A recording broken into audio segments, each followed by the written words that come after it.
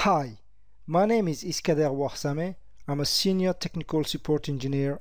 In this video, I will present the Netvault Backup 10 server monitor page. We will look at the different usage of the server monitor page.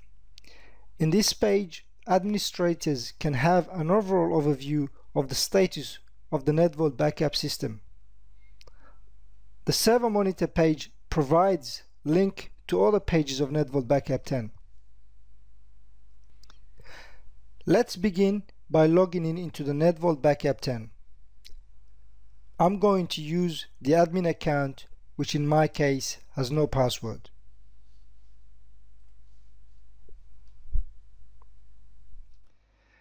By looking at this page, I can see that 3 out of my 4 clients are online. I can see that 5 out of my 9 devices are online. I can also see that I have backed up 1.2 gigabyte of data in this Netvault configuration.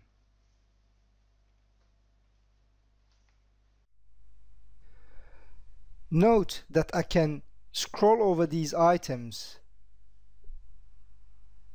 They are in fact links. I can click, for instance, on the client, and this will take me straight to the Manage Client page. Let's go back. If I scroll over the storage devices, I can see already the number of devices that are offline, and also I'm given the list of the devices which are offline. I can click on the link and this will take me to the Manage Devices. So let's go back again.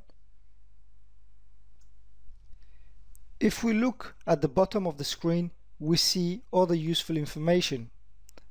Under Current Activity are shown the number of scheduled jobs, which are the number of scheduled jobs which are on waiting or pending status, and any active jobs.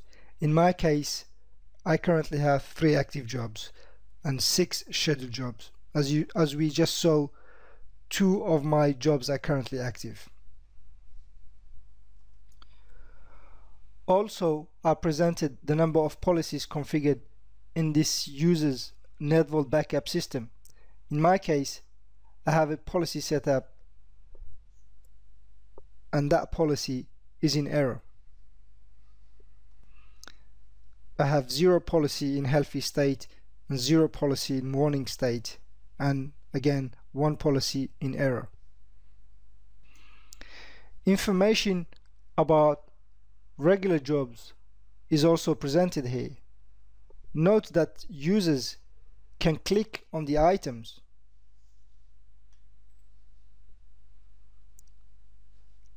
Here I am presented with the list of the jobs which are currently in error status.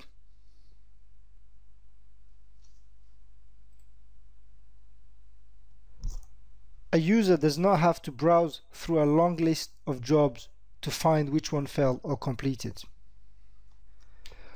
Finally, I am presented with a graph in the middle of the page. Here I can see the transfer rate of any job which may be running, and I can also see the number count of any active jobs. In my case, I only have 1, and that one is waiting. I can also see the events in chronological order.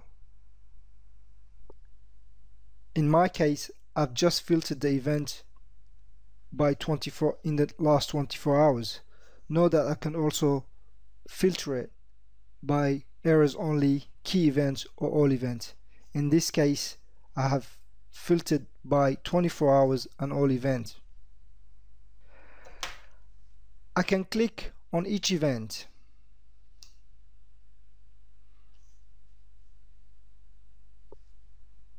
As we just saw, by clicking on each event, on each item or dot, I can see the details about the event. Red dotted events are severe failure or anything that needs immediate attention, Blue dotted are informational, yellow also provides some useful information.